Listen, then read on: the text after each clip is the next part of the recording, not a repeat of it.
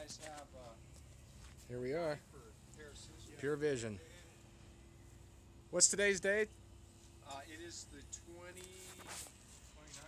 29th. April 29th, 2015. Yeah, here we are. What's happening here?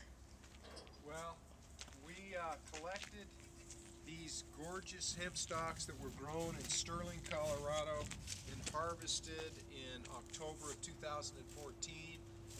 And they've been stored in the Billings garage up until today. And today we transport them from Longmont to Colorado to Fort Lupton, Colorado. And we have taken a rough weight of all these stalks. And for the first time, we're going to take these stalks and size reduce them. And this is the knife mill. And the knife mill mills them, and it gets transported into our bag house. In the bag house, we'll actually separate and release the chopped up hemp biomass, and then we're going to actually double chop it. And here's the farmer right here.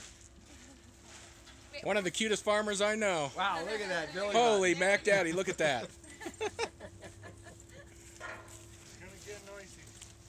Hi. Yes.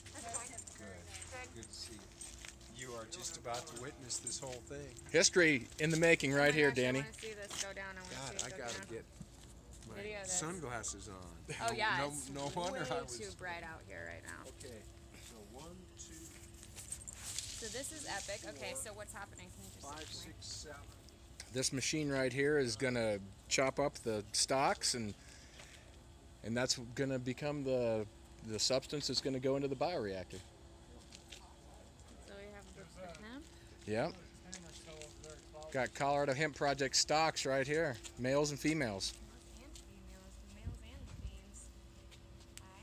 Hi.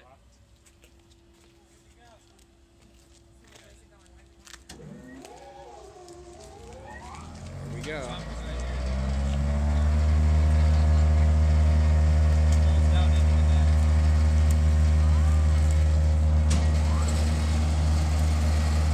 So there's about 900 pounds of hemp that we're going to process today.